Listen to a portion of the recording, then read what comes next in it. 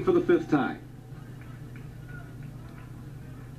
He's driven in 3 runs today. He's been on base 4 times.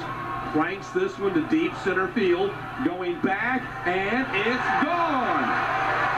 Corey Collins just put Georgia back on top with a solo blast to center field.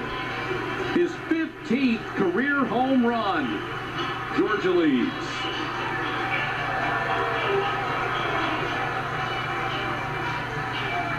Boy, Smith had really been cruising, really filling up the zone with his off-speed stuff, getting ahead with it. I think Collins caught on to the pattern.